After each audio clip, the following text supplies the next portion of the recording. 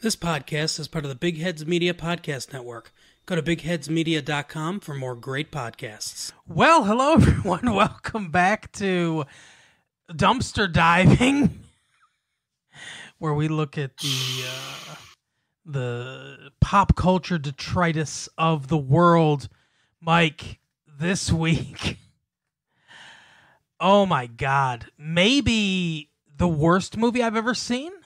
It's pretty close. I think this is worse than Jack and Jill. Oh, I really like this movie. Do you? You love it, huh? No. Yeah, it's like I don't know if you could intentionally make a movie that's worse than that. Yeah, I don't know. Like, I think you would mess up and it would be enjoyable or funny in some way. Like Tommy Wiseau did The Room, and people love that. People think it's funny. And it's funnier than this movie. The Room is funnier than this movie. So the movie we're talking about, if you guys can't read, or if you're blind, I guess blind people might listen to this, is The Love Guru. Good for you if you do. The Love Guru, starring Michael Myers. First of all, The Love Guru with Michael Myers. One thing I learned from this movie is that Ben Kingsley will do anything for a paycheck. How, Academy Award winner Ben Kingsley is in this movie. Playing an Indian stereotype when he won his Academy Award for playing Gandhi. Yeah, I don't understand. I don't know if the devil just cashed in all those tickets at once to get people to be in this movie or what. But it's a complete shit show from the beginning. Oh, absolutely. Like it's like Michael Myers took all his goodwill and used it, cashed it at once to make this movie. It's a complete and utter vanity project, and the only person who would be interested in this is Mike Myers, as far as Yeah, I don't who read this script. Jessica Alba got sent this script in 2007 or whatever, and was like, "Yeah, but it was in a bag of diamonds, I would imagine." Yeah, that's the thing. It had to have been. Justin Timberlake's in this movie. Romani Malco's in this movie. Megan Good. Troyer. Yeah, man. Vern Troyer. Rest in peace. Deepak Chopra makes an appearance in this movie. Apparently, I guess at this time, Mike Myers was watching a lot of The Daily Show because Stephen Colbert and John Oliver are in this movie for some reason. Maybe he's watching a lot of comedy. Neither are good. Yeah, no, not at all. Samantha Bee's also in this. So is Daniel Tosh. Jim Gaffigan's in it. Jessica Simpson makes a brief appearance. Mariska Hargitay, who is a joke in the movie. Yeah, I guess it's hilarious to say that name. Yeah, instead of saying namaste, they say Mariska Hargitay. And she's at the beginning of the movie. And he acknowledges that she exists in this world. It's not just a guru thing to say. And he says, Mariska Hargitay. And I prayed to all that was holy that was the end of the joke, and they weren't going to do it anymore. No, they do it the entire movie. Yes. Yeah, the premise is that he's like a guru from India. He's the second most famous guru after Deepak Chopra. That he was after? Deepak Chopra, yeah. The only guru anyone knows. Though I'm gonna upset some people here. There are some things that don't make logical consistency. Yep. For some reason, he's in a flying carpet, which is this little square of rug that's on I don't know. It's I'm really not sure. It just moves around. He'll sit. And it's a foot off the ground, and he'll use this to trace. I'm pretty sure that's the Middle East where flying carpets are from, not India. Yeah, agreed. He gets hired by this is clearly written by a Canadian person, by the Toronto Blue Jays, who are close to winning the Stanley Cup. Maple Leafs. Yes. Who did I say? The Blue Jays? Yeah. Get out of my cab, you circuit bastard. Look, I said I'm not a racist. Yeah, that's the funniest thing. The only funny thing about That this might be movie, the most. That might be the least believable part of the whole movie. yes, is that the Toronto Maple Leafs are in the Stanley Cup Finals. And the criminally underused actor, I cannot remember his name. He's in the 40-Year-Old Virgin. He's in the movie Weeds. He plays the hockey player who's upset because his wife or girlfriend has left him for Justin Timberlake because he has a bigger penis. That's the whole premise. Yes. That's it. I'm not kidding. I'm not making it up. That's the joke. And if you think they subtly refer to it a couple times, right. Yeah. There's a whole bunch of, for some reason, everything that this guru does is an acronym of something. Like there's drama, which is the big thing, and it stands for distraction, regression, acceptance, maturity, and action, I think. But I think it's pretty important to remember too that there's at least 2 like 5+ minute long sequences of him playing the sitar to popular music. Yes, at the very beginning, singing and acting out and dancing out the entire fucking. Yeah, at the very beginning, there's 1 to 9 to 5. They do when Jessica Alba comes to his ashram. They do More Than Words. Which, what a hit from, I guess it's 1995 or whatever the year that came out. And then... wasn't that the guy who joined Van Halen eventually? Extreme? Yes. That's Gary Sharon, maybe? That is correct, yes. And then at the end, of course, they do a big, like, Bollywood-style number, too, for some reason. Any movie where they're making fun of India, basically, they've got to do a Bollywood-style sing. Yeah, I don't think any people were especially at arms or offended by this movie just because it's so terrible. They didn't want anyone to think that they might be any way associated with this movie. Mm-hmm. Yeah, for sure. But so yeah, like you get the strong impression repeatedly that Mike Myers is owed a big favor by somebody. I mean, I don't know why they would make this movie. I mean, this was definitely at a lull in his career after the third Austin Powers movie, which I don't think did very well. I mean, at least critically, for sure, it was a terrible movie. Yeah.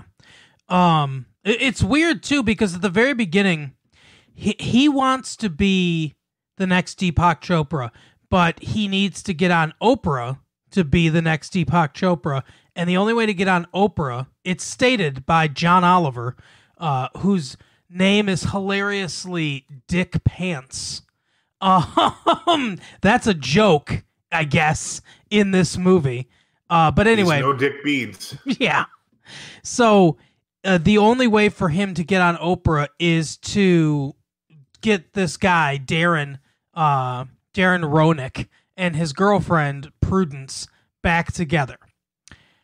However, at the same time, and this is what's so fucking stupid, at the same time, Jessica Alba, who owns the Toronto Maple Leafs, she needs to get, she wants to win the Stanley Cup, but the only way to do it is, she knows a guru that can get Darren back, where he needs to be. So it's like they both have it was one or the other. Either she seeks him out because she needs him, or he's aware of it and seeks her out to offer assistance, because he wants to get on Oprah, which, given everything else that happens in the movie, would have made more sense if he was coming at this from a non-healthy place, like he just wants the fame and everything. That would have made more sense. But she's also already aware of him and seeks him out as to be to assist. It makes no fucking sense. No, you get the impression that Mike Myers saw like a bunch of old David. I could do it in an accent. Let's make an entire movie out of this. Yeah. Jeez, Pete. It's I can't think of one joke during the entire movie that hits. No, I didn't laugh once. I didn't even. There's more laughs at funerals than there are in this movie.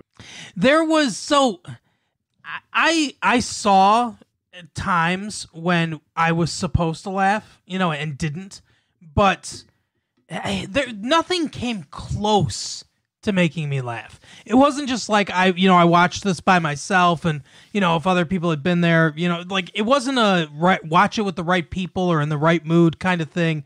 Nothing even it was just the stupidest like play on words too.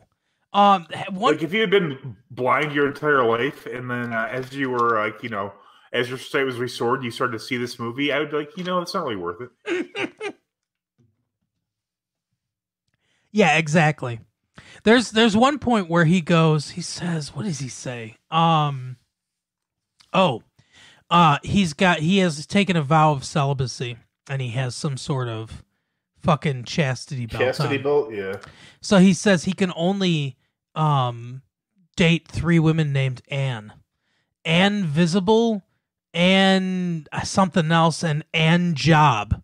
And then like every time he says one of these stupid puns, he laughs at his own joke, and then like my dad would laughs at his own joke, and then like pokes the person and is like, get it, and Job. It's like, yeah, okay. It's like a 4-year-old wrote this and then acted it out. Yeah, I don't know. This is it's an aggressively bad movie. Like I don't understand. Again, I don't understand how anyone was even able to pledge money towards this. It's just so. Yeah. I don't know how it got past any phase of movie making to become an actual film. But imagine like Mike Myers had some sort of prior agreement. Like, well, if I'm in Gold Member 3, I get to make my own movie. Yeah, I get to, and no questions asked.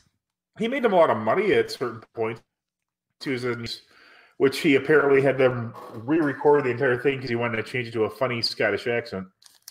Yeah. Oh my God. Oh. Obviously Mike Myers has done much better than this. Mike Myers has made some movies that, I've thought were absolutely hilarious. The both Wayne's World movies are very good. I like So I Married an Axe Murderer a lot. There's some of that where it's just him doing a Scottish accent, which is not particularly hilarious, but a lot of that movie is very funny. But this is just terrible. Like there's no way around it. There's no redeeming quality to it. No, at one point, the Darren Roenick, every word that he says when he first meets the Love Guru is like exactly what I'm thinking. Because he's like, I think he says something like, that's not funny, or you're ridiculous. And then he's like, just stop. And I'm like, yes, all that. Like, these should be script notes for the movie. What the fuck? Yeah, I don't know why that guy who played Roenick isn't in more stuff. He was in, like I said, he was in Weeds. He was in The 40-Year-Old Virgin. He's a very hilarious actor, but he was bad. He's not great in this because this is a really bad movie. And we forgot to mention Vern Troyer is like the coach of the Maple Leafs for some reason. Mm-hmm. Yeah. And like there's like multiple scenes where like he's being picked up by Mike Myers. Mike Myers just wrote that in the script without asking him. He's like, yeah, I'll just pick the guy up. You'll like it. It'll be funny. Yeah, he picks him up at one point and thanks the Academy or whatever, which was a fresh and hilarious joke when Dean Martin did it to Sammy Davis Jr. in 1963. Like, what the fuck? Yeah, when Bugs Bunny did it, it wasn't the most original thing way back then. Yeah, like, this joke, you talk about beating a dead horse. When Earl Flynn took the stage and made the same exact joke. Yeah, this is burning a horse, beating the ashes, and then beating the ground. And then jizzing on it. Jeez. It's terrible. And for some reason, Jessica Alba really wants to have sex with this guru. Yeah, that always just puzzles me. My biggest example of that is in the movie Superbad at the end, like when Jonah Hill and Emma Stone are at the mall. Mm-hmm. I don't feel any attraction on her end to him at all. Like, it doesn't even. She just seems like annoyed that she has to do it. I honestly am unsure if in the movie she's supposed to have like fallen for him or what. I really don't know. I just don't know. Yeah, that is a really weird, ambiguous situation. No chemistry. No, and that's the problem. Is Mike Myers and Jessica Alba don't have any chemistry together either. Twice, and you see no reason why Jessica Alba, who's one of the most attractive women that I've ever seen, would want to be with this weirdo who like plays sitar versions of every fucking popular song since like the 19. Right. They at one point, Guy, whatever the fuck his name is, Lecoq. That's his nickname is Lecoq because he's got a giant dick, apparently. But the one played by Justin Timberlake. At one point, Roanoke's got a breakaway, and he does what they call the 5-hole trick, I guess, which is where he pretends like the 5 holes open. And for those of you that don't know hockey, that's between the legs, and then he closes it at the end. To make the save. So that causes what's his name? The guy that hosts David Letterman's old show now, Stephen Colbert. He does this thing where he draws out, you could try to go here, you could try to go there, or right here at the end. So he's drawing a dick, basically, between the guy's legs. It's the second joke of somebody representing a penis while not meaning to, or whatever, in the movie. The other one is something they're eating, where they take 2 nuts and they put it in this fucking dough and then fry. I mean, like, and this is all like they do it twice, and it's so like it's such an old stupid joke. There is no original humor in this movie at all. The only good thing about the movie is that it's only about an hour and 20 minutes long. And like Mike and I... it's not especially long. And like Mike and I said, about 15 minutes of that runtime is filled with music. So they just didn't have enough to fill out an entire movie. But Mike Myers was still like, this is a good idea. This, I don't think, would have even been that funny of a Saturday Night Live sketch, let alone an entire film. Yeah, it's like it's Pat the movie, but not as good. Exactly. This, I mean, Stewart Saves His Family was better. Yeah, I haven't seen that. I'll take your word on it. Oh God. Okay, it's baffling. I don't. I was gonna rewatch it just to see if I actually like watched. I mean, was that a dream I had? Somebody, I guess they did. Seriously, no, I've had situations like that before where I'm watching something. I'm like, is this like do I not have the right movie? Like, is this? Did someone switch discs on me? Like, what the fuck is going on? Yeah, it's a mess. I don't recommend this. Like I said, I might watch it again just because it's such a weird movie. It's insulting that somebody would think anybody on Earth would find. Yes, it is. It is insulting. It's insulting to the audience that we're this dumb. Babies wouldn't find this movie funny.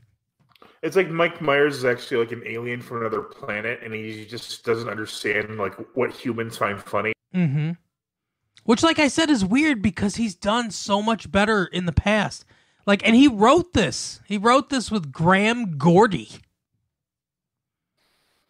I don't know. I assume this is mostly Graham Gordy's work. I don't know, but it's terrible.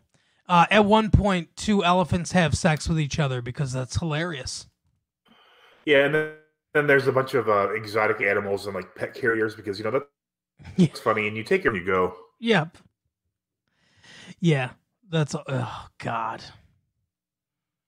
How's that elephant supposed to get on that fucking plane? Like a regular ass plane, by the way. It's not how they ship elephants. I don't know. I don't understand anything about this movie. Ugh. And that one elephant was just there for the circus. I don't know. And this is the other thing too. So this is the same problem I have with Celtic Pride. Jessica Alba talks about how it's the curse of her family because, much like the Fords with the Lions, I guess, they bought the team in 1967 and they haven't won a Stanley Cup since. And everyone hates her for whatever reason, even though she's just taken over the team from her dad who died. And they're in the Stanley Cup finals. Right. Like, everyone hates her because, we haven't won a Stanley Cup since your family bought it. You're in the finals. Do you think people would be pissed off at the Fords if the Lions win the Super Bowl? I mean, it's ridiculous. Why are they mad at her? My fear is that if the Lions ever made it to the Super Bowl, which, isn't happening. No. That it would be worse if we lost. Like, I don't know, it would be worse if we won or lost. Either way, the city would be torn apart. Oh, God, yeah. Oh, man. Yeah, so that makes no sense to me that everyone would hate her. There's so many logical it's not even worth it to go through the logical fallacies in the movie because the movie's just fucking trash. It's an embarrassment of celluloid. I mean, you just can't imagine no one working on this movie was happy with what they were doing. No.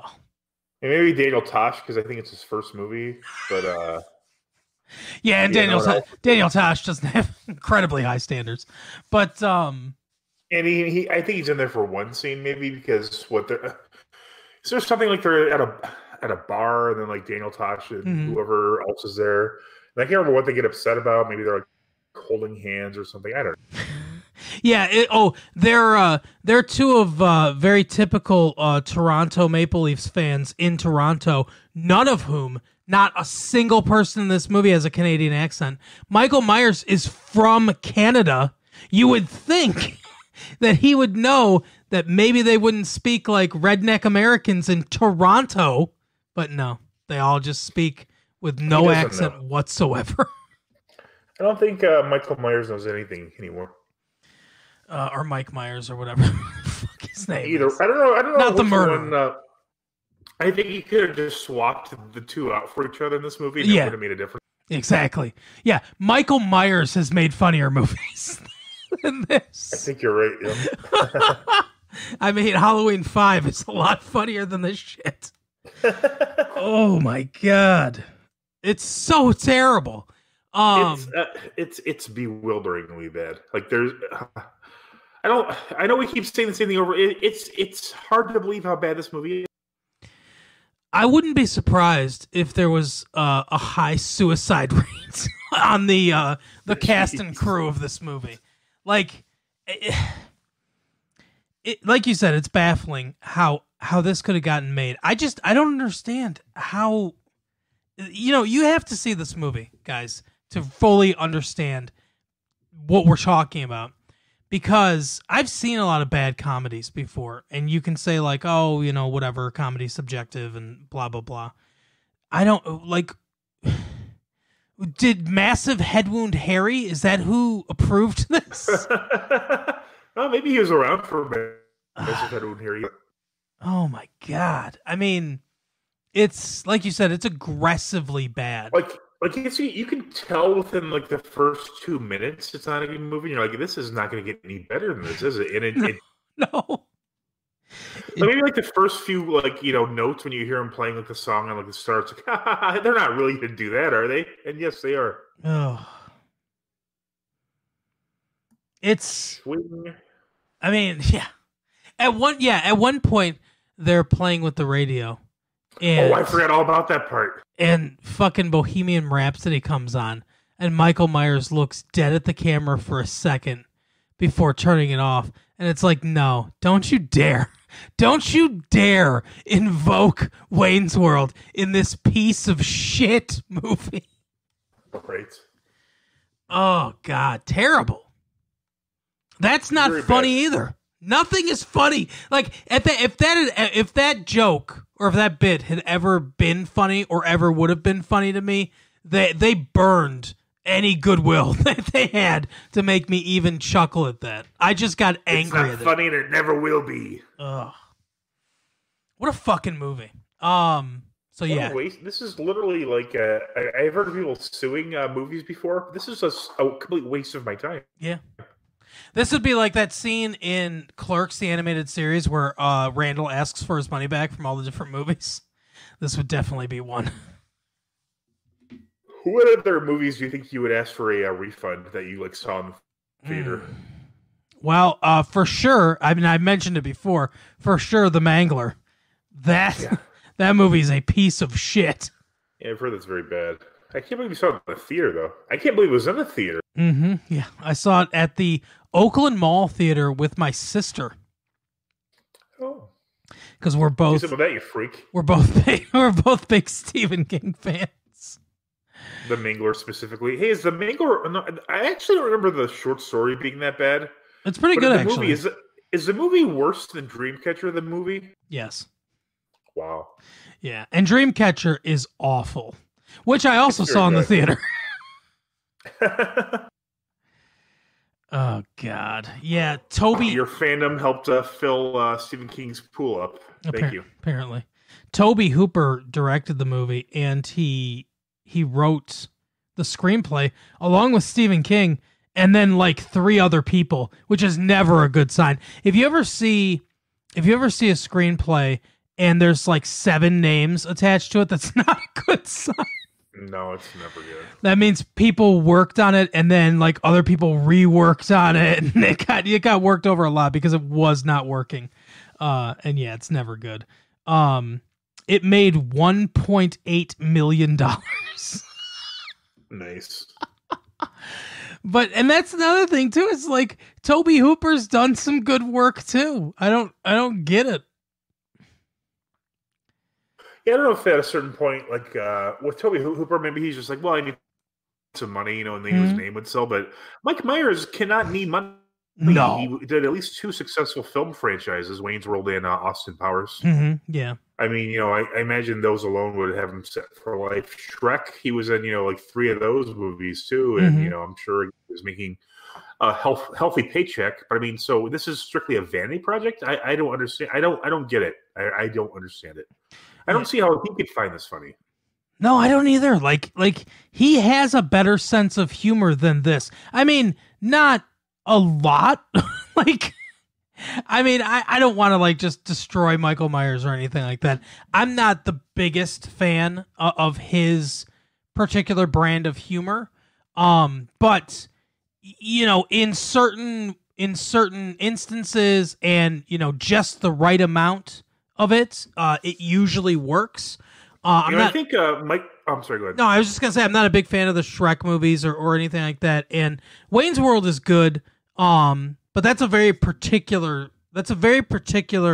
style of humor and like sense of humor for those things.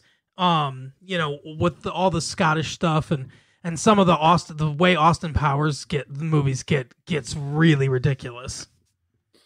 Yeah, I think I know he's obviously Canadian, just like the kids in the hall. It's like they like kind of diverged at a certain point. Like Mike Myers went more towards like silly and that kind of stuff, whereas the kids in the hall went more towards like this surreal or like darker, like sense of like England. Yeah, for sure. And I don't know. Yeah, and I don't like I'm just not a big fan of the silly type humor. And there are people will say like the third Austin Powers movie. I know people that think that movie's funny, and it's not. And it's I'm like, bad. okay, I get it. I guess whatever you think that really silly stuff is funny. Okay, I don't. But this movie, this movie is like there is no one can find this funny. No. I defy anyone to tell me that this is funny and then explain how and why. Yeah, it's a mess. I honestly think you and I could go and like just write a script without interruption, and it would be better than this. It'd make more logical sense. And yep. Yeah. So yeah, this movie's it might be the worst movie we've seen. Actually, I think Showgirls 2 was worse by quite a bit, actually. Oh, I forgot about Showgirls too. I mean, that movie, I guess, kind of looks like it's like actually trying to do something, whereas this movie is just like Mike Myers like doing inside jokes that only he finds funny for like an hour and 20 minutes. Yeah, I mean, this movie, like the Love Guru, is in focus. You know, the movie's in focus. It's got good production value. Definitely, production value wise, it's much better than Showgirls 2. Yeah, that's very true. But yeah, but not as entertaining. No, Showgirls 2 was more entertaining. God. So next time we will statistically do something better than this. I like how in Showgirls 2 they got like two of like the least well-known people from the movie to be in the movie. Yeah, I know. Like one of them wrote it and like directed it. I wouldn't have even realized that that they were in the first Showgirls movie if it hadn't been specifically stated. Multiple times, yes. Because I would have been like, who? Like, this is just some cheap, stupid ripoff? Yes. And it has a subplot with a snuff film. Yeah. But it's better than The Love Guru. Yeah, it's better than The Love Guru. It's better than... Which you kind of hoped ended up as a... Yeah. It's... Exactly. It would have been better as a snuff film. Oh, God. If you had seen Baghdad Bob pop up at the last minute, it would have made the movie better. Oh, yeah. Oh, what a terrible film. But the Baghdad Bob guy? No, he was fine. Oh, no, I'm thinking of a different guy. Who was it? They had like... this is not a subject we need to go into on this podcast. We don't need to go into beheadings. I know we're constantly talking about 9/11 and AIDS and stuff, but you're talking about somebody that does beheadings? Yeah, there were like these three. Like they were from. They thought they were from England. They called them like the Beatles. It was like one of them they called John, the other one they called Ringo. Did you hear about these guys? No. Yeah, they're like four like Muslims who were like killing people and doing beheadings on behalf of like I don't know whatever it was at the time, but there were four of them, and they all gave like a name after a beetle, and I think they all died looking at a missile. Oh wow! So kind of like the real Beatles died. Right, in a drone attack. Well, I guess in a lot of ways we could argue that. I almost said Mark Lynn Baker, but I know that's not right. The guy who shot Lennon. Yeah. Marklin Baker, Corson Larry, cut it out killing. Yeah, I know that's Corson Larry. I can't remember the guy who shot John Lennon. Mark David Chapman? Yes, thank you. Yeah, the Beatles, dubbed as such. He was a drone for the CIA due to the MK Ultra experiments, as we. Yeah, that's correct. What happened to George Harrison? I guess he got cancer, right? He smoked 1,000 cigarettes a day. Oh, that'll do it. And then died of lung cancer, yeah. Died of a broken heart. The Beatles, dubbed as such by their hostages because of their English accent, so the hostages called them that, was an Islamic State of Iraq and the Levant, or ISIL. Do you think they had Beatle fever when they saw him? It was Beatlemania. Could you imagine? Like, woo! Great. Its members were nicknamed John. It's funny because John is a hyperlink. To Mohammed Amwazi. Oh, great. Now that you said that name, we're on a list. Right. He is dead, though. He died in 2015. So, John, Paul, George, and Ringo by the hostages after the four members of the British were... Yeah, we get it. In November 2015, one of the militants was killed and one was arrested, and the final two were caught in early 2018 and transferred to U.S. military custody in 2019. I guess they were victims of the American invasion. Yeah, I guess so.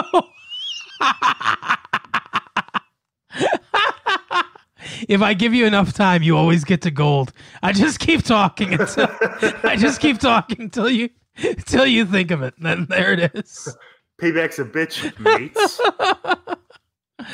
Oh yeah, the Baghdad Bob guy was the guy that came on. That said, like they were like the troops were like at the end of the block and pushing back the Americans or something. Yeah, we're winning. Like the whole time as they're getting fucking destroyed. I mean, that guy was hilarious, but at the same time, you got to imagine he probably was responsible for some deaths.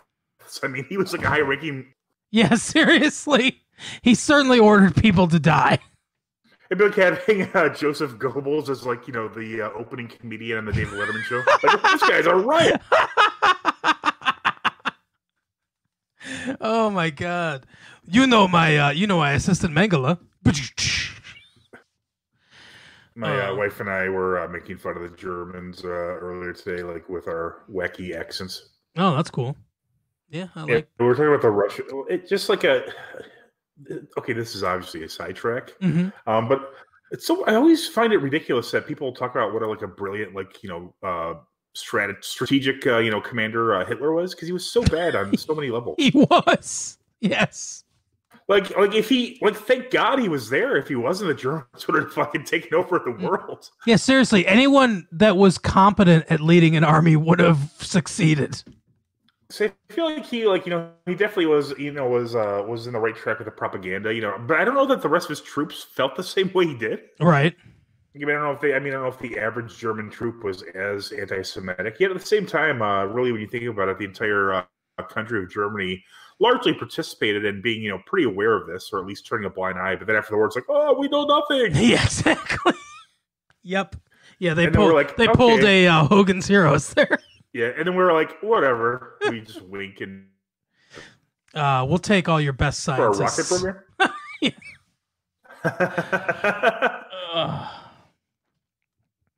God.